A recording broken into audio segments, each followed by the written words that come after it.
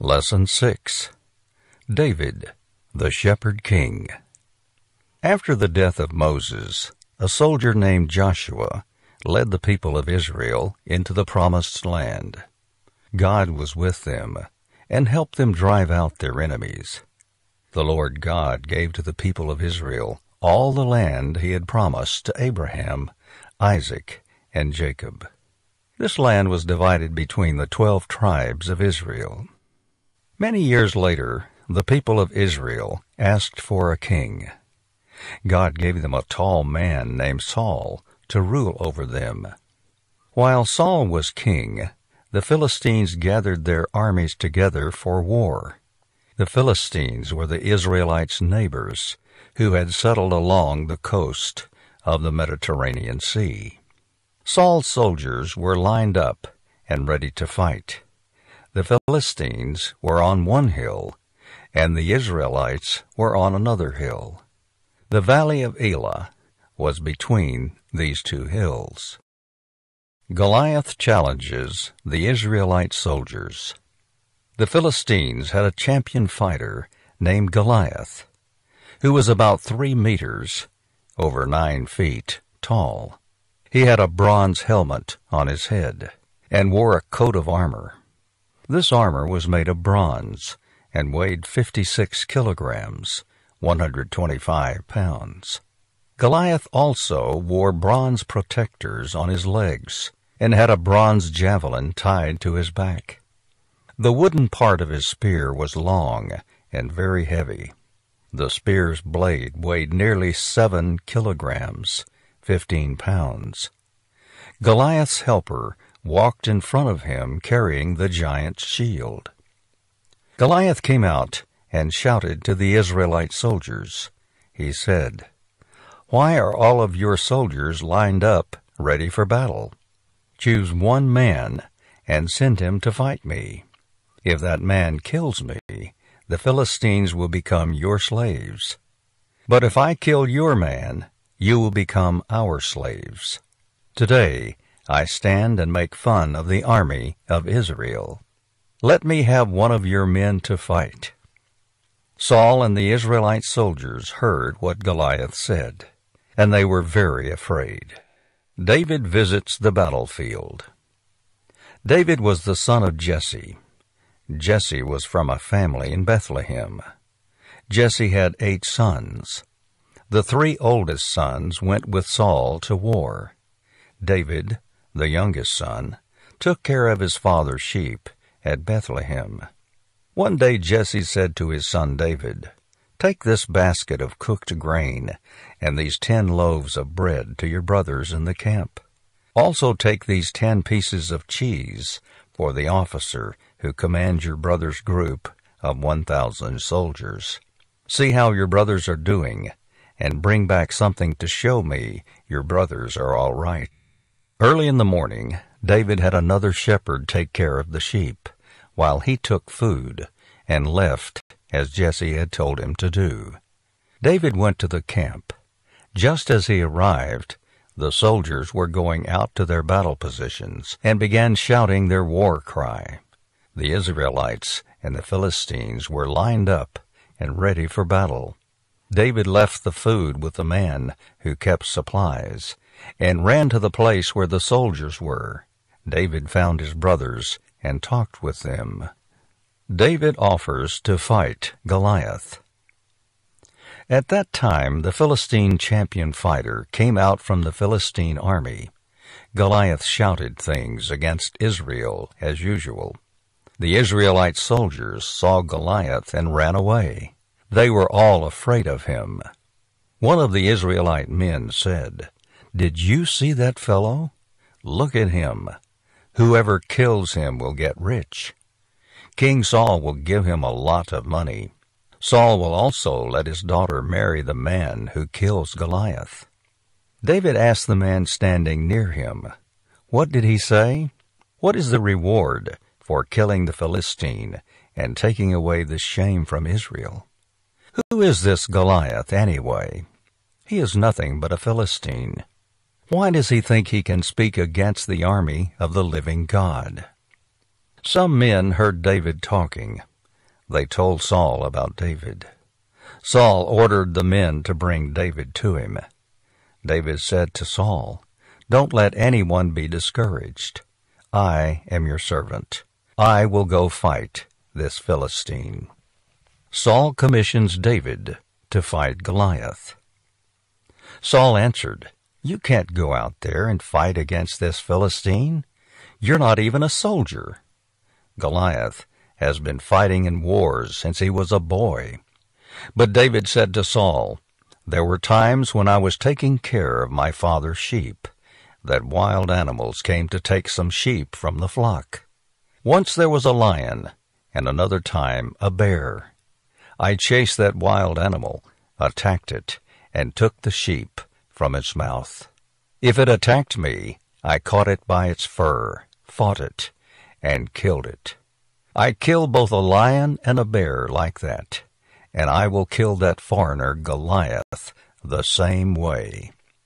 Goliath will die because he made fun of the army of the living God. The Lord saved me from the lion and the bear, and the Lord will save me from this Philistine." Saul said to David, "Go, and may the Lord be with you." Saul put his own armor on David. David put on the sword and tried to walk around. He tried to wear Saul's armor, but he was not used to all those heavy things. David said, "I can't fight in these things. I'm not used to them." So David took them all off. David took his walking stick in his hand and went to find 5 smooth stones from the stream. He put the stones in his shepherd's bag and held his sling in his hand. Then he went out to meet the Philistine. David kills Goliath. The Philistine giant slowly walked toward David. Goliath looked at David and laughed. He saw that David was not a soldier. David was only a handsome teenager. Goliath said to David, "What is that stick for? Did you come to chase me away like a dog?" Then Goliath used the names of his Philistine gods to say curses on David. Goliath said, "Come here, and I'll feed your body to the birds and wild animals." David said to Goliath, "You come to me using a sword, spear, and javelin, but I come to you in the name of God, all-powerful, the God of the armies of Israel. You have said bad things about him. Today the Lord will let me defeat you. Today I will cut off your head and feed your body to the birds and wild animals. Then all the world will know that there is a God in Israel." Goliath came near to attack David, and David ran to meet him. David took out a stone from his bag, put it in his sling, and swung it around. The stone flew from the sling and hit Goliath right between the eyes. The stone sank deep into his head, and Goliath fell to the ground, face down.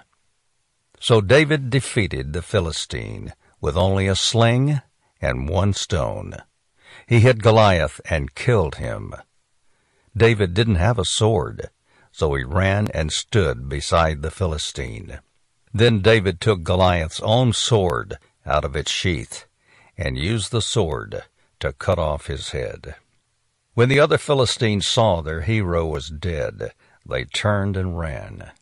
The soldiers of Israel shouted and started chasing them. They killed many of the Philistines. Their bodies were scattered along the road all the way to Gath and Ekron, Philistine cities near the seashore. David becomes a popular military leader.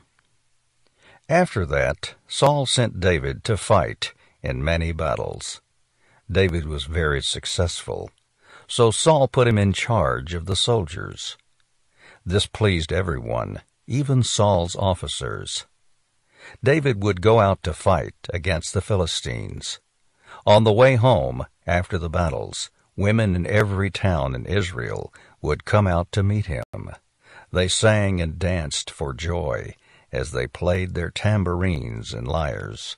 They sang, "Saul has killed his thousands, but David has killed tens of thousands."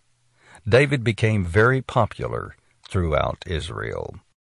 David becomes king of Israel. Many years later, after King Saul had died in battle, David was crowned king of Israel. David made some bad mistakes, but when he realized that he was wrong, he always came back to God and said he was sorry. He tried to obey the commands of God, and he followed God with all his heart. Future generations would look back upon David as the greatest king in the history of Israel. David was a giant military leader, an outstanding king, a famous poet, and a skilled musician. David was also a spiritual leader. He had a very close relationship with God and was led by the Spirit of God to write beautiful songs. These songs, which are now a part of the Bible, are called Psalms. David's Psalms point to the coming king. David was led by the Spirit of God to write many things about the coming shepherd king. For example, we learn from David's Psalms that the coming king would be 1. A descendant of David, 2. The Son of God, and 3. Rejected by men. 4. His hands and feet would be pierced. 5. His bones would not be broken. 6. He would be raised from death before his body could decay. 7. He would go back to heaven. And 8. He would sit on a throne at God's right side until all his enemies are conquered. David wrote in the 22nd Psalm about the death of the coming king. He wrote, my God, why have you left me?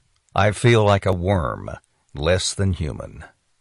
People insult me and look down on me. Everyone who looks at me makes fun of me. They shake their heads and stick out their tongues at me. They say, call to the Lord for help. Maybe he will help you. If he likes you so much, surely he will rescue you. My enemies have surrounded me like angry bulls. Their mouths are open wide, like a lion roaring and tearing at its prey. My mouth is as dry as a piece of baked pottery. My tongue is sticking to the roof of my mouth. The dogs are all around me. A pack of evil people has trapped me. They have pierced my hands and feet. I can see each one of my bones. My enemies are looking at me. They just keep staring. They divide my clothes among themselves, and they throw lots for what I am wearing. With these words, David painted a vivid picture of the coming king. What have we learned thus far? In earlier lessons, we have learned that 1. A descendant of Eve will crush Satan's head. 2. A descendant of Abraham, Isaac, and Jacob will bless all nations. And 3. A true king will come through Judah. In this lesson, we have discovered that the coming king will be a descendant of David and will be called the Son of God. Like David, he will be a shepherd king.